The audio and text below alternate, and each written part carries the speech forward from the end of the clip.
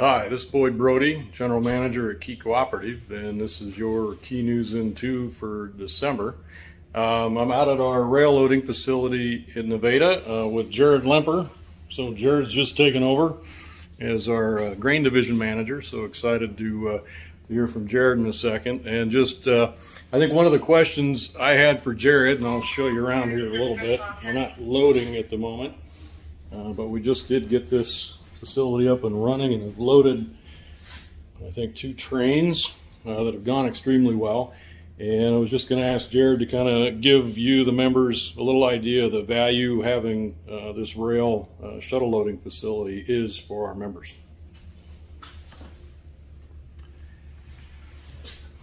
Well, this year it seems like it's going to be more important than it has been in other years past, just because the rail market is by far the best market for our grain in this coming year. Sales are good, margins are good.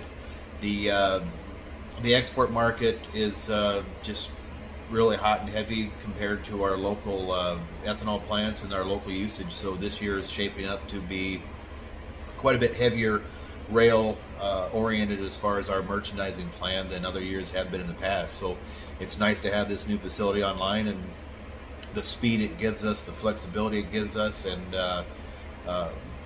yeah, it's just a lot faster. It takes some of the cushion away, or adds cushion, I should say, to our loading time, where some years past we've had some struggles reaching our time, but now it's going to be a lot easier to reach our load time.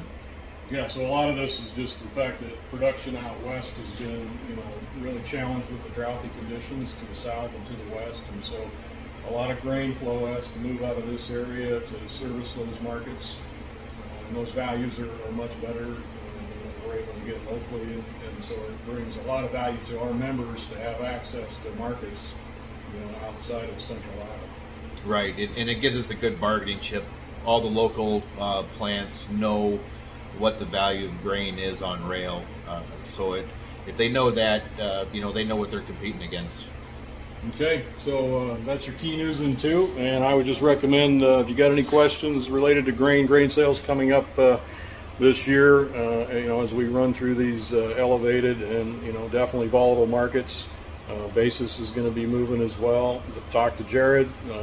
We've got Zach and Linda and Greg. So make sure you're visiting with our grain origination team, and they can help you navigate that as well. So that's your Key News in 2 for December. Thanks.